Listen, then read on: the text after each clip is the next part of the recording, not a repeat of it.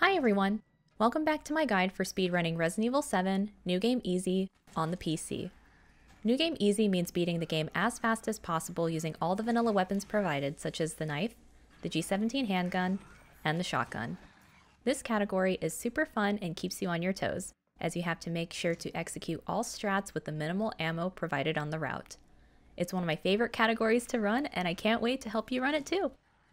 I have timestamped different parts of the main house in case you want to go to a specific part. If you're coming from my How to Get Started video, we just made it out of the guest house and we're getting dragged over to the main house. We're now here at the infamous, iconic dinner table scene. Probably one of the best, if not best, moments of the game. We meet the deranged Baker family and see them do some pretty twisted shenanigans. And of course, we have our grandma doing her best Resident Sleeper impression. Once the cutscene resolves, hold down A to get out of the chair. Make your way down the hallway and open the door to the right as you're running by. Run straight down the hallway with your camera facing down to the right and aim slightly towards the floor. This will help you avoid getting grabbed by Jack. As soon as you can, grab the hatch key, then run over and use it on the aux door. This will help trigger the deputy cutscene later, so be sure to do these interactions right now. Turn around and head down the hallway from where you came. If Jack is giving you a hard time, just spam the space bar to block. Go through the door on the left, which should still be open from earlier. Run up to the hatch door, crouch, and use the hatch key. To be safe, turn around immediately as you do this, since sometimes Jack will teleport behind you if he's past a certain point in the hallway. To avoid him chopping off your leg, just be sure you're crouched and turned around after using the hatch key as an extra layer of safety. We'll be taking a nice tour of this crawl space, and we'll be arriving to our first save room of the game. Climb out of the crawl space and open the door. Make sure to answer the phone as soon as it rings. If you have a high-performance PC and it's hitting around 300 FPS, you may get the phone skip, where the phone rings immediately after climbing out of the crawl space. If you're lucky enough to get it, it'll save about 2 seconds. But don't fret, because most runners and myself don't get this often. We're just letting you know that this particular skip is possible. After the phone call with Zoe, leave the laundry room and graze against the pillar near the trash can. Since you used the hatch key on the aux door earlier, the deputy will spawn in the window. After we talk with the deputy who doesn't believe we're in much danger, he'll reward us with a handy-dandy knife. Thanks, man. With the knife equipped, head towards the garage. Slash open the crate to the right of you and keep moving forward. This contains handgun bullets that we'll be picking up later. Interact with the taped box outside the garage and press the button. Watch the cutscene, and as soon as it ends, we'll begin the Jack 1 boss fight. When you gain control of Ethan, slash Jack a few times. Run behind Jack and pick up the G17 handgun, then run over to the desk to pick up the car key. Interact with the car door to get inside. When Jack breaks the shelf, interact with the car door again to exit the car. As Jack is wrecking the car door, start slashing away at Jack. You should do at least 8 slashes as he's getting inside. When Jack starts the car, equip your G17 handgun and shoot Jack in the head 3 times. You'll know that you have done enough damage to Jack when he throws his hands up on the steering wheel. The car will crash, catch fire, and Jack will take his time getting out. Remember our good friend menuing? During this important downtime, we'll be doing some menuing by deleting the car key and moving your cursor to the right 1 space. When Jack is walking towards you, make sure you're crouched. Stab Jack's left leg by holding down right click, then tap left click. While Jack is downed, slash at Jack's legs until the car explodes. Be sure he doesn't grab you, as this will lose you time. After Jack shows you something wonderful and you hear more of Ethan's favorite word, climb up the ladder. At the top of this area, go to the left, then pick up the shotgun shells from the shelf. Walk over to the other shelf and interact with the picture frame to unscrew the aux statuette. Look over to the left and interact with the shelf, then interact with the picture frame again to pick up the aux statuette. As you're leaving the garage, pick up the handgun bullets from the crate you broke earlier and go down the hallway. Use the aux statuette on the aux door to open up the main hall. Run over to the grandfather clock and pick up the clock pendulum. This is the only item you can pick up and move immediately after interacting with it, so as soon as you press confirm, turn your camera to the right to get a head start on your movement. Head up the stairs to your right and head for the bathroom at the end of the hall. As you're making your way there, make sure your G17 handgun is equipped. When you get to the bathroom, interact with the bathtub to drain the moldy water, open up the drawer in the back, and pick up the handgun bullets. You'll then want to turn back around and stand in front of the bathtub. As the water is draining, feel free to double check your menuing to make sure your cursor is hovered over the clock pendulum. When you're ready to go, pick up the wooden statuette and interact with the door. This will begin the setup for the out of bounds. The out of bounds is a very useful strat that brings you to the basement and allows you to pick up the red key card earlier than intended. In normal playthroughs of the game, you have to go into the basement 3 different times. The out of bounds makes you go down only twice.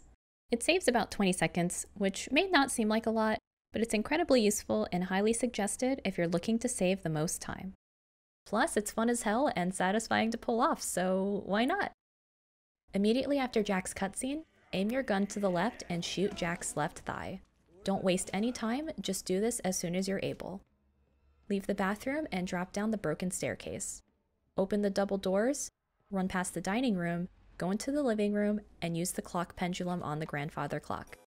Since your menuing is properly set up, you can just spam confirm. While the clock is ringing, open your inventory and move your cursor 2 spots to the right so it's hovered over the wooden statuette. Lastly, pick up the white dog head. Jack should have dropped down the broken staircase by now, so as you're heading back to the hallway, shoot 1 to 2 bullets on the floor to get his attention. Do not shoot any more than this because, spoilers, these are the only handgun bullets that will get you through the whole run. Make your way to the main hall, but don't start going down the hallway until Jack is actively walking towards you and near this door. If Jack is placed here, or is anywhere else except here, he will bust through the wall in the hallway. Not only does it lose time, but you will not be able to go for the out of bounds anymore because he will be too close for you to complete the shadow puzzle. Anyways, make your way down the hallway with Jack actively pursuing you. At the end of the hall, turn around and shoot Jack's left thigh. Jack should stagger onto his knee, so during this crucial moment, head over to the shadow puzzle and use the wooden statuette on it. This shadow puzzle is very lenient and doesn't need to be exact, so swipe your mouse to the upper left a little bit and hit confirm. Turn around and stand near the table, right in front of the double doors. As we're waiting for Jack, we'll be doing some more quick menuing. Open your inventory, move your handgun bullets 1 spot to the right, then move your cursor 1 space below the white dog head. Your inventory should look like this. Jack should bust through the doors, and since you're standing at this spot, he should pursue you immediately. Run over to the staircase to the left, and go to the top. When Jack walks onto the first step of the stairs, shoot his left leg. While he's downed, run to his right to get past him. To get past him easier, open up your graphics settings and swap your FPS to 30. We can get to this menu by hitting Escape, Options, Graphics, and changing the frame rate from variable to 30. As soon as you're past Jack, swap your frame rate back to variable. We'll need to stand at a specific spot to go out of bounds, so we'll be standing in between these 2 pillars.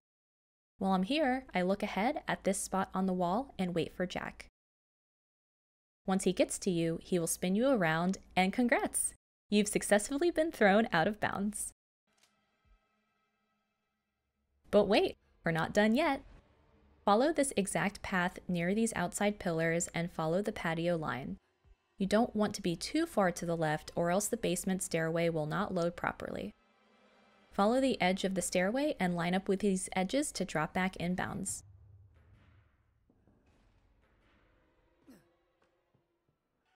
Additionally, for a more consistent setup, you can do a pause buffer to load into the basement.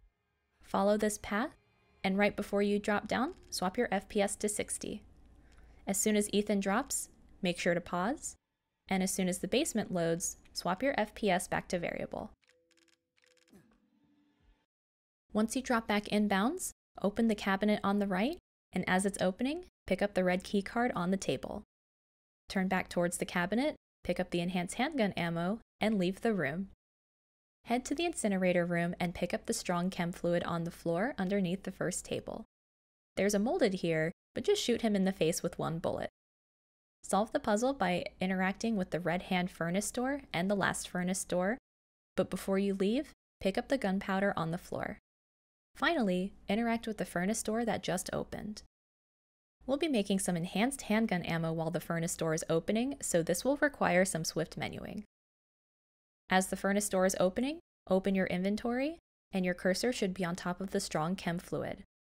Select the strong chem fluid, then select the wrench icon to combine. Move your cursor to hover over the gunpowder, then hit confirm. This will create enhanced handgun ammo. Then, move your cursor to the right once so it's over this empty space. Move Ethan backwards a couple spaces, then pick up the dissection room key. Yes, it's scary, and there's some scary moldy boys in here. But if we do this fast enough, they will leave us alone. Sweet.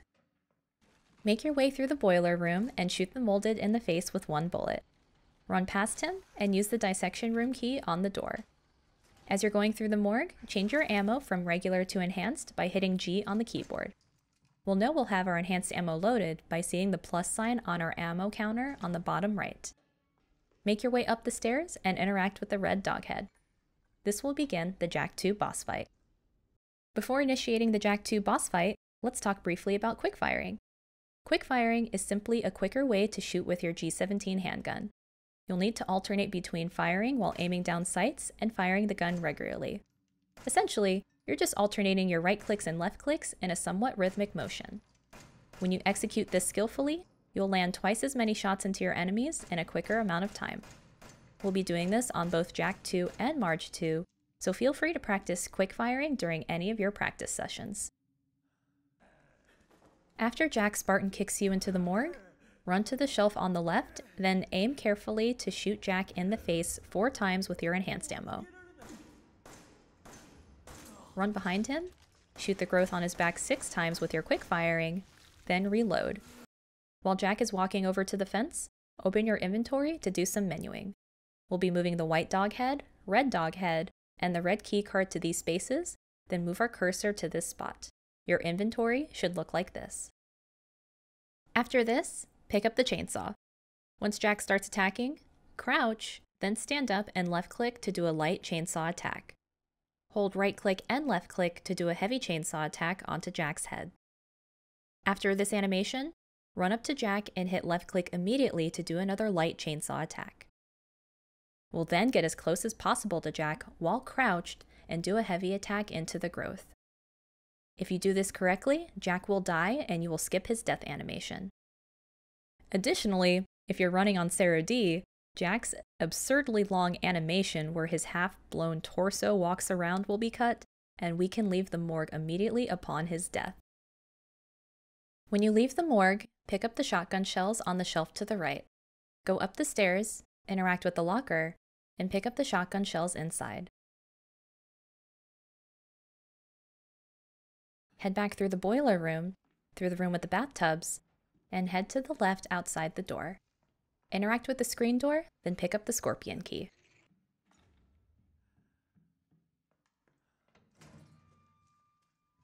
Head back upstairs and use the scorpion key at the end of the hall. Go up the staircase to the right and head to the recreation room upstairs, which is the first door to the right. Use the scorpion key on the door inside the room, and while this door is unlocking, open up your inventory and move your cursor so it's on the white dog head. Once inside the room, pick up the shotgun shells on the bed, then turn around to pick up the broken shotgun. Walk to the book on the other side of the room and interact with it to pick up the blue dog head. Leave the room, head downstairs, and interact with the big dog head door to use all 3 dog heads. While this door is unlocking, we'll be doing one last bit of menuing. Open up your inventory and move the broken shotgun to the 3rd weapon slot here, then move your cursor to the 4th slot on the 2nd row so your inventory looks like this. And sweet! We made it out of the main house! Well done and GG's. Be ready for the old house and Marguerite because, oof, that's gonna be one wild ride.